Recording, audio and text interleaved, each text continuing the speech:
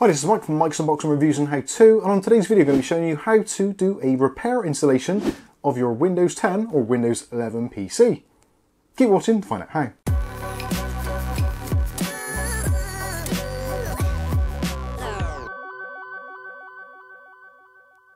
Okay, so in today's video we'll be taking a look at how to do a repair installation of your Windows 11 or Windows 10 operating system.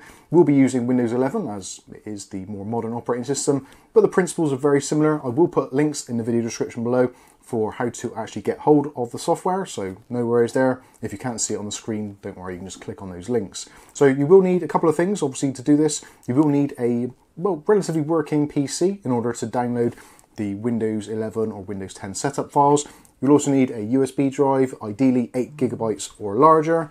And also, obviously, the PC that you're actually working on needs to be in a somewhat working way. You do need to be able to boot actually into Windows itself in order to do the repair installation. If for some reason you've come across this video and you want to do a fresh Windows 11 install, don't worry, we will be doing that in a follow-up video should this not work. So let's get straight on with it. Okay, so on our Windows 11 PC, we're going to plug in our USB drive.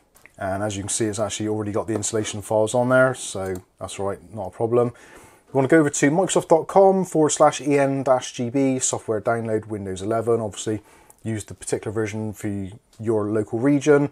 And you get 3 options for downloading Windows 11. So you get the Installation Assistant, which I probably wouldn't recommend at this time. You've got the Create Windows 11 Installation Media, which is the one we're going to be using. Or alternatively, if you want to, you can download the Windows 11 disk image, the ISO. Both of these will work in similar ways, but if we create installation media, should this not actually repair the damage with our Windows operating system, we can always use it after as a bootable USB to do a clean install. So let's go ahead and click on Download Now. And it will ask you to save the media creation tool. I'm going to choose the desktop, and now we can close this window. So on our desktop, we'll have a folder or a file which looks like this. Double click on it. And it'll come up with user account control.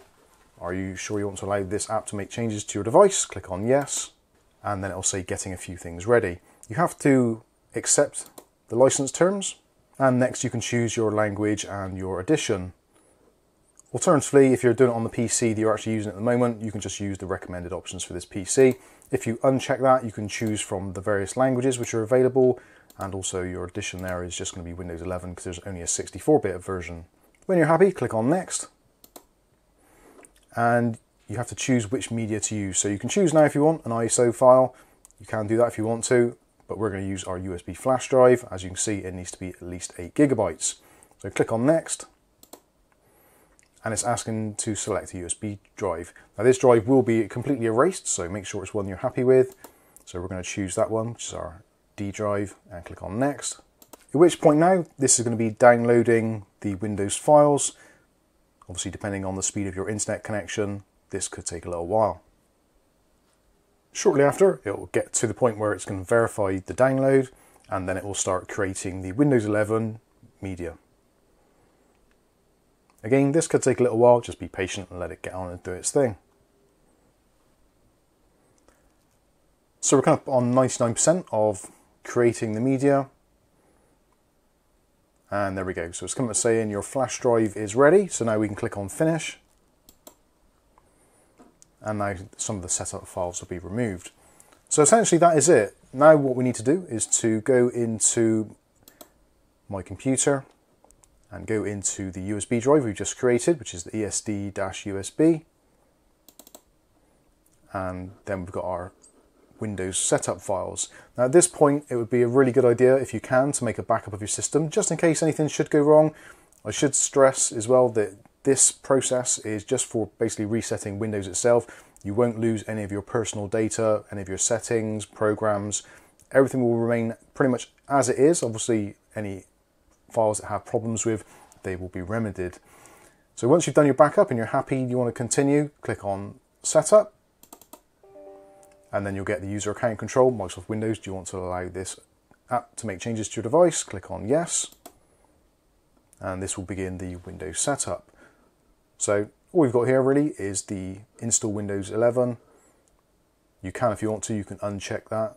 I want to help make installation better. Entirely up to you. I'm just going to click on Next. So what it's going to do now is going to check for the latest updates for Windows 11. If for some reason you get to this point and it says this PC does not currently meet the Windows 11 system requirements because you've installed it from an upgrade, because of the new Windows 11, you have to have TPM 2.0 installed. So let's go ahead and close that. And we'll close this and we'll now go into the BIOS and we'll turn on TPM and Secure Boot. To get into the BIOS for most systems, it's just tapping the delete key. Obviously press whichever key is suitable for your particular system. So we're going to go into Settings and we want to go into Advanced and Windows OS Configuration and turn on Secure Boot. You may find here you need to enroll all factory default keys. Click yes, and you can reset if you want to. We don't want to do that quite yet. We'll choose that to enabled and then standard. And then that's a Secure Boot setup. So now we can turn on TPM also in Trusted Computing, enable that and choose your TPM version. We're going to use the built-in one on the processor. Once you're done there, we can click on the X at the top or whichever is save and exit on your particular device. So now we can go back into Windows now that we've got our TPM and Secure Boot enabled. Again, go back into File Explorer, go into our USB stick, and we can run the setup again. You'll get the user account control, click OK or yes, and again install Windows 11, just click on next. Once again it's going to check for updates, and then we get the Windows 11 setup again. So this is the agreement, click on accept. Now it's going to get the updates, just let it get on and do its thing. Next it'll come up with a screen saying making sure you're ready to install. And then we'll get to this section that says ready to install. So this is your kind of last attempt or last option to stop this from happening. So what we're going to do is we're going to install Windows 11 Professional, and we're keeping all of our personal files and applications. You can, if you want to, at this point you can choose that and change what to keep, but we want to keep everything, so we're just going to click on install. And then you'll get a blue screen. Fortunately not a blue screen of death, so that's absolutely great. And it just says installing Windows 11. There is going to be a process meter and there will be a couple of reboots as well. If at this point your USB stick is actually made bootable in the BIOS, you can remove the USB stick now from your computer to prevent it trying to boot into the Windows setup when it does a reboot. Otherwise you can just carry on and leave it in there.